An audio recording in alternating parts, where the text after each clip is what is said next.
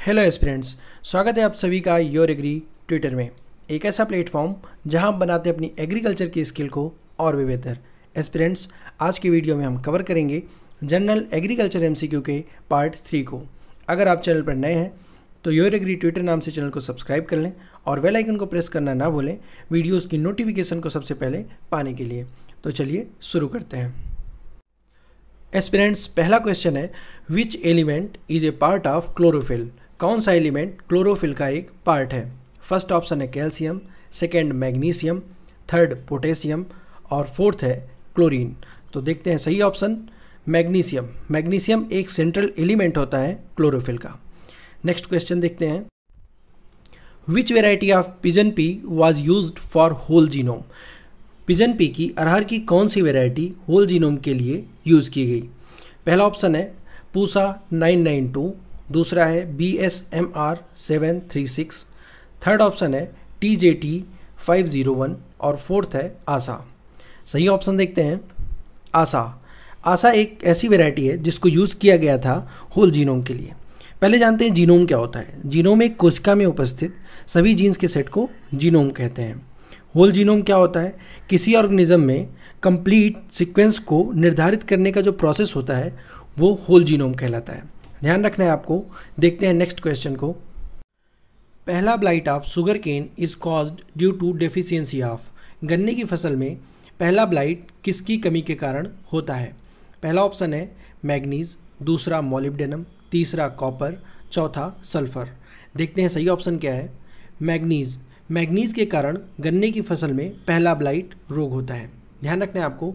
देखते हैं next question को। Root nodules contain? Root nodules होते हैं। पहला ऑप्शन है हैप्लॉइड सेल्स, दूसरा डिप्लॉइड सेल्स, तीसरा ट्रिप्लॉइड सेल्स और चौथा टेट्राप्लॉइड सेल्स। तो सही ऑप्शन देखते हैं टेट्राप्लॉइड सेल्स। टेट्राप्लॉइड सेल्स क्या होती हैं? 4 कंप्लीट सेल सेट को टेट्राप्लॉइड सेल्स कहते हैं।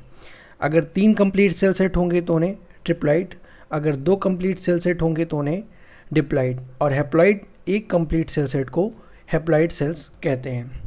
नेक्स्ट क्वेश्चन देखते हैं, French bean seeds are produced by? French bean seed produce होते हैं। पहला ऑप्शन है सेल्फ पॉलिनेशन, दूसरा ऑफन क्रॉस पॉलिनेशन, तीसरा क्रॉस पॉलिनेशन और चौथा सेल्फ इनकम्पैटिबिलिटी से।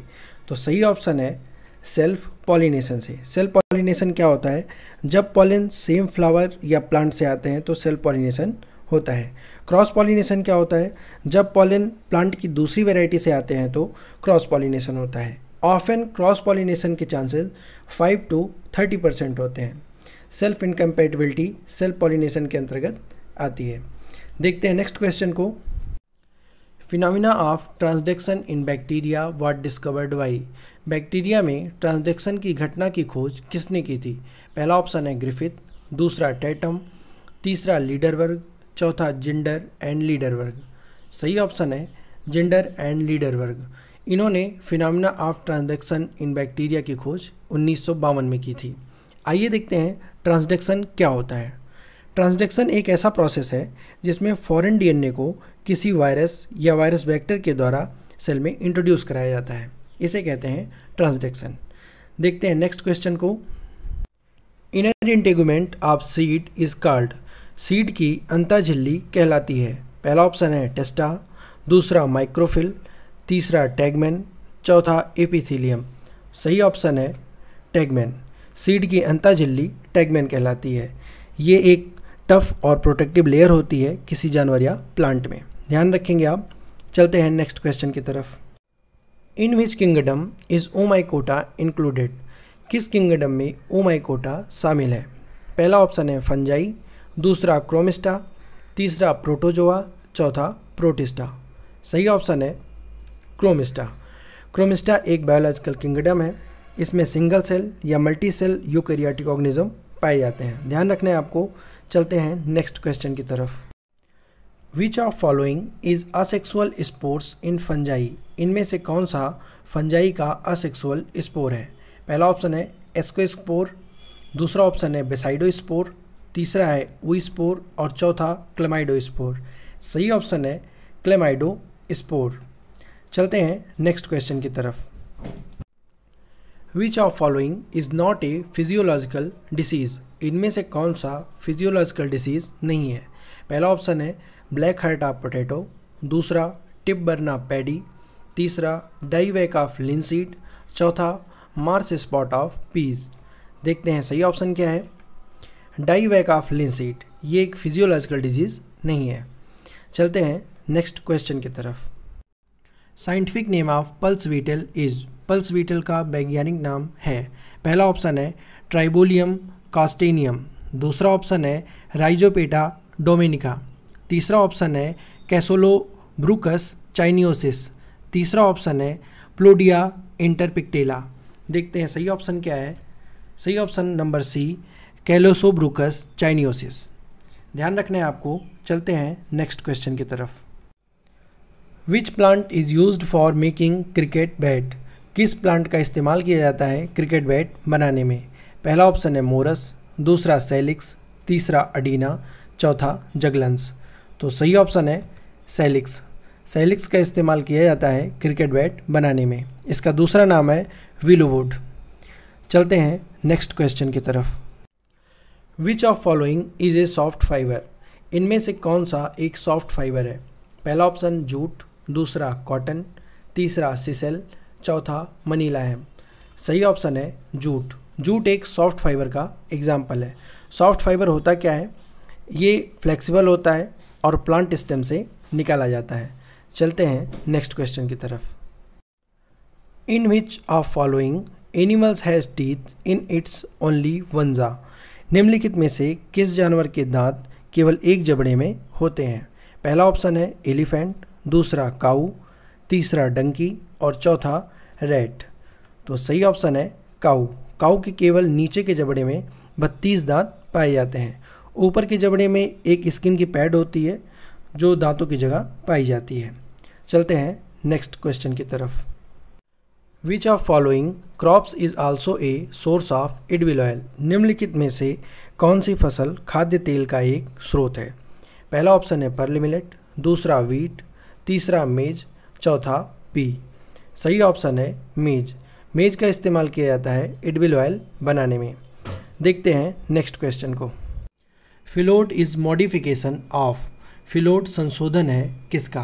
पहला ऑप्शन है पेटियोल, दूसरा स्टेम, तीसरा पेटल, चौथा लेमिना। तो सही ऑप्शन है पेटियोल। पेटियोल का संशोधन है फिलोड। पेटियोल है क्या, इसका काम है पत्तियों को तने से जोड़े रखना। चलते हैं नेक्स्ट क्वेश्चन की तरफ। हेड और capitulum inflorescence is found in, head या कैपिचुलम पुष्पक्रम पाया जाता है। पहला ऑप्शन है वीट, दूसरा सनफ्लावर, तीसरा मस्टर्ड, चौथा अनियन। तो सही ऑप्शन है सनफ्लावर। सनफ्लावर में कैपिचुलम इन्फ्लोरेसेंस पाया जाता है। देखते हैं नेक्स्ट क्वेश्चन को। When stomata open only at night they are called, जब स्टोमेटा केवल रात्रि के समय खुलता है तो कहलाता है। पहला ऑप्शन है फोटो एक्टिव, दूसरा स्कोटो एक्टिव, तीसरा निक्टिनास्टिक और चौथा हेलियो एक्टिव। सही ऑप्शन है स्कोटो एक्टिव। जब स्टोमेटा दिन के समय खुलता है तो उसको फोटो एक्टिव कहते हैं, जब स्टोमेटा रात्रि के समय खुलता है तो उसे स्कोटो एक्टिव कहते हैं। निक्टोनास्टिक क्या कहलाता है, फ्लावर्स या लीफ के पीरियोडिक मूवमेंट को निक्टोनास्टिक कहते हैं। चलते हैं नेक्स्ट क्वेश्चन की तरफ। सैफ्रॉन इज ऑब्टेन्ड फ्रॉम, केसर प्राप्त किया जाता है। पहला ऑप्शन है कोकस न्यूसीफेरा, दूसरा आइबेरिस अमारा, तीसरा क्रोकस स्टाइवस और चौथा कॉस्टस स्पेसियोसा। सही ऑप्शन है क्रोकस स्टाइवस। केसर सब हिमालयन रीजन में पाया जाता है। ये फीमेल रिप्रोडक्टिव पार्ट होता है और हैंड पिकिंग से स्टाइल और स्टिग्मा को अलग किया जाता है। ध्यान रखना है आपको। एस्पिरेंट्स, ये क्वेश्चन टास्क है आपके लिए। Phosphorus is present in DAP in the form of, phosphorus DAP में किस फॉर्म में उपस्थित होता है। पहला ऑप्शन है फास्फेट, दूसरा फास्फोरिक एसिड, तीसरा फास्फाइड और चौथा ऑल ऑफ एबव। एस्पिरेंट्स, आपको इस क्वेश्चन का आंसर कमेंट बॉक्स में ज़रूर मेंशन करना है। इसका सही आंसर हम आपको अगले वीडियो में बताएंगे। एस्पिरेंट्स, हमने ये क्वेश्चन आपसे लास्ट वीडियो में पूछा था, which of following checks the untimely sprouting of potato tubers. पहला ऑप्शन था एप्साइसिक एसिड, दूसरा एथिलीन, तीसरा जिब्रेलिन और चौथा मैलिक हाइड्राजाइड। तो इसका सही ऑप्शन था मैलिक हाइड्राजाइड। एस्पिरेंट्स, अगर आपको वीडियो अच्छी लगी तो वीडियो को लाइक करें और शेयर करें अपने फ्रेंड्स के साथ जो ICAR-JRF, UPCATET या फिर BHU की तैयारी कर रहे हैं। अगर आप चैनल पर नए हैं तो योर एग्री ट्विटर नाम से चैनल को सब्सक्राइब कर लें और बेल आइकन को हिट करना ना भूलें वीडियोस के नोटिफिकेशन को सबसे पहले पाने के लिए। एस्पिरेंट्स, अगर आप मुझसे सोशल मीडिया पर कनेक्ट करना चाहते हैं तो आप मुझे इन IDs पर फॉलो कर सकते हैं। हम अपने सभी लेक्चर के PDF को अपने व्हाट्सएप ग्रुप पर शेयर करते हैं। ग्रुप को ज्वाइन करने के लिए डिस्क्रिप्शन बॉक्स में आपको लिंक मिल जाएगा, उस लिंक को हिट करके आप ग्रुप को ज्वाइन कर सकते हैं। एस्पिरेंट्स, मिलते हैं नेक्स्ट वीडियो में। Thank you for watching. God bless you all.